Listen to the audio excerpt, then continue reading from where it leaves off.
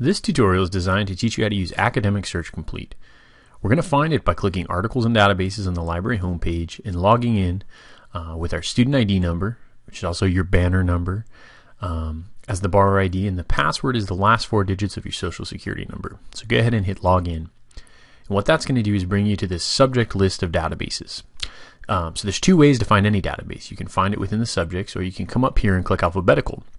And in our case, Academic Search Complete is right up here at the very top of this list. So very easy to find no matter which way you go about it.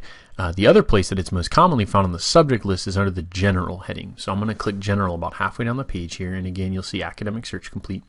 You'll notice here that there's this little blue eye, and this guy is pretty helpful for academic search and other databases, because what it'll do is it'll give you a description of what we're searching. So you can see Academic Search Complete's pretty big, has over 5,000 journals and goes back to the 1800s. So it's a big, broad database. So all you're going to have to do is click it, and when it prompts, go ahead and connect to the database. And what you're going to see is basically a search engine. If you used Google or anything else, you'd be very comfortable with it.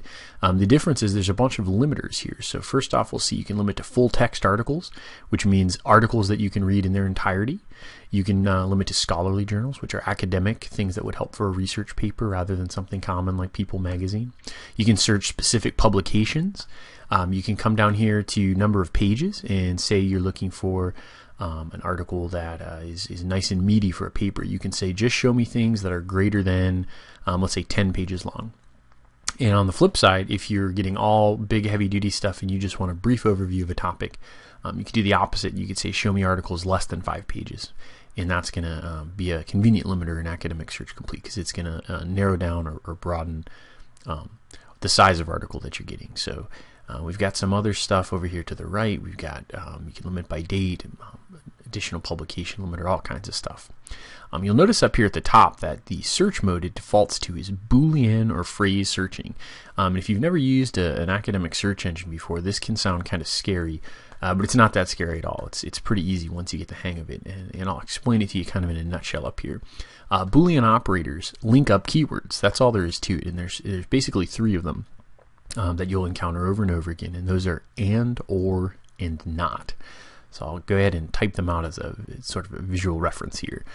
Those 3 words, and is going to narrow a big pool of results, or is going to expand, and not's going to throw out a search result. So let me show you what I mean by kind of playing with some keywords here. If we were doing a search for terrorism, we're probably going to get lots of results, so we may need to narrow that. So we'd have to think of other ideas, like adding keywords. So you can see here I did terrorism in America. I could have done anything. New York, terrorism in Al-Qaeda. The opposite of and is if you want to expand your results. If you did terrorism and you didn't get enough, so we could do terrorism or a synonym. In my case, I chose to do terrorism or act of terror. And this also demonstrates the phrase searching aspect of that default search.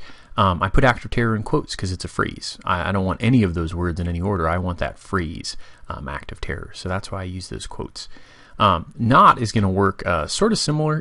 What it's going to do is throw out keywords. So if you're getting all articles about Al-Qaeda, you could say terrorism, not Al-Qaeda, and it'll throw out all of those articles. And you'll see that I did the same thing. I phrase searched Al-Qaeda because it's multiple words. Anytime you've got multiple words, like September 11th here, you put them in quotes, and that'll create a nice little phrase search. So not tosses those keywords. 9 times out of 10, you're going to end up using and to narrow down. So make sure you remember that one above the others. Before we go on, I want to click Advanced Search here under the search box just to show you some of these other options. And you'll see that the Advanced Search screen looks really similar, but you can do a few other things. You can limit by language or document type. You can also have more lines here to put in keywords, separated by your Boolean operator and there. And even better than all that, you've got this search of fields. So when you go to advanced search, instead of just searching the whole record, you can be very specific. You can search, you certainly can still search all the text in the record, but you can also search the author. You can search within just the title of the article. All these categories that you see listed here, you can search just within abstracts, which are summaries of each article. So you can do a lot of stuff from the advanced menu, but for our purposes, we'll just do a quick search here on the basic search screen. So you'll notice the only thing I've limited is I've said I just want full text articles that I can read on my computer at home. So to show you how important narrowing down is, I'm just going to search terrorism. Just a basic search for one keyword. So you get your results here displayed, and if you look over to the left, you're going to see that we got almost 45,000 hits for terrorism. So you can see how important it is to narrow down. First off, we can narrow down using some tools that the database gives us. You see you can limit by year, source types, all kinds of stuff. So, you don't just have to limit by keyword all the time. If we scroll down here to the bottom, you'll see you have a literally almost infinite variety of things that you can use to narrow down your search. What we're going to do first, and what I would always recommend, is coming up here, and most times in college you're going to want scholarly journals rather than popular materials. So you can always limit by scholarly. You can come up here and you can change your date. I'll change it to 2001 going forward. Everything after September 11th on terrorism. And you'll see by making those two changes, we went way down. We've got 11,400 articles, which sounds better only because the first search was 45,000, but that's still a lot of articles. So you can come down here to source type, and you can see almost 1,000 are book reviews. So we can click academic journals and it'll throw out all those book reviews, and we'll just get journal articles. So there's over 10,000. So we're still going to have to narrow down using some keywords we think of, and that's how those Boolean operators work. So we're probably not just writing a whole paper on terrorism. We're probably talking about something specific, right? So let's say we're writing about September 11th. We would just do terrorism and a phrase search for September 11th and hit search. And you're going to see much narrower results. We're down to 183. And I should point out, you can keep adding keywords: terrorism, September 11th, and New York. You could have added Rudy Giuliani, Al-Qaeda, Osama bin Laden, any keywords you want. The more keywords you add, the more narrow your search results become. And these are your search results. Over here to the right, you'll see we've got all academic journals, and I'll show you a bit of what you're looking at here is kind of a preview screen. So you'll see that it's got the author names listed there for you. It's got all the publication data right after that, where it was published, when it was published, how long the article is. It even has a DOI number down here on the second line if you need that for APA. So you've got a lot of information right at your fingertips. You can also jump right to the article by clicking PDF full text down here. Or you can add it to a folder, and we'll talk more about doing that towards the end of the video. But if you want to see the full article, you're just going to click right on it, and now you'll see an expanded view. It has all that same info, just in an easier to digest mode. You've got all your authors, a little bit of publication information, and then you've got that abstract down there at the bottom. That's really important. That's a nice summary of the article. So if you've never heard abstract, that's basically all that means. It's a summary. So do check out that abstract before you take the time to read through the whole article, just to make sure the article is about what you think it is. So you've got a tools menu off to the right. You can, again, add it to a folder. You can print these articles. You can email them to yourself if you'd rather have it via email. You can save them. One tool that people love in most databases, you're going to see some variation of this citation tool. So we hit cite, and the database cited this article for us. So if you were doing an APA paper, again, there's your APA citation. If you were doing Chicago, it's there, Harvard. If you had an MLA citation, here's your MLA citation. So it's as simple as being able to right-click and copy and paste that citation right into your paper. So that's a big time saver. You do want to double-check, I should point out, to make sure that those are accurate. Sometimes the database is a little off, but they should be close to perfect. So it'll still be a time saver, even if you have to change a few things now and again on the citation. So once you decide you want to read the article, the PDF full text link is off to the left. You're just going to click that, and you'll open it up.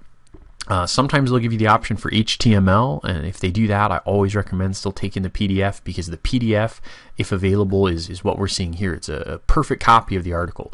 Every page, color if it's in color, graphs and pictures if there are graphs and pictures. So it's as complete a view of the article as you can possibly get.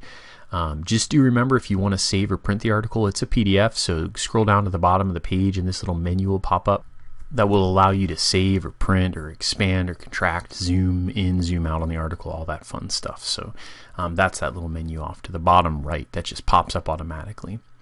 So I'm going to go ahead and navigate back to our search results, and I did so just by clicking back to search results.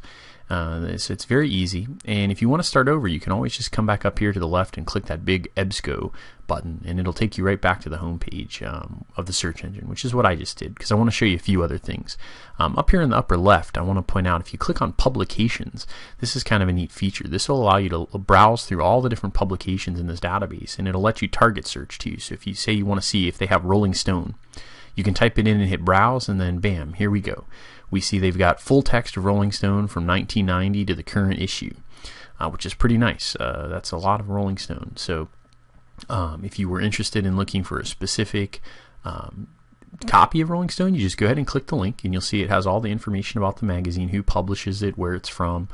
And over here to the right, you'll see a long list of each year that the database holds for this title. So you can see Rolling Stone goes back a ways. So if you were looking, say, for an article from 1999, you could go ahead and click it, and you're going to see each issue printed in 99 listed separately. So if you found the one you were looking for, you just click it, and then every single article that was in there is going to pop up here, and you have full access to it. And I use Rolling Stone as an example, but remember there's literally thousands of journals in here that you can do that with. So before I mentioned folder as an option, and you'll see up here in the upper right, you can click folder, and we didn't add anything to ours, but if we had, every article that we flagged for a folder would be right here. And what's neat about this is if you want, you can store these for future use. You just have to create a free account, and then everything you add to your folder can be retained. And so to do that, you just click either sign in or sign into EBSCOhost. And usually you log in with your little free login you make. If you haven't made one, you just click here where it says create a new account. And this works just like making a freebie Gmail or Yahoo address. Fill in your information, hit save changes, and then do make sure, as they suggest, that you remember your information, because this is a third-party vendor here that you're making a free account with. So the library is not going to know what EBSCO username and password you chose. So one last thing I want to point out is there's a help menu up in the upper right-hand corner of Academic Search Complete, and if you click it, it's really helpful. It's a full user manual for this database, and you can see just by a glance there's a bunch of different categories here. Particularly helpful is this searching menu. Every little tip and trick that you can possibly imagine is in here. There you see Booleans. That's what we went over before, remember, and, or, and not to separate your keywords. So if you forget that kind of stuff, don't be hesitant to click on the help menu. Almost every database has one up in the upper right-hand corner. Okay, that's Academic Search Complete.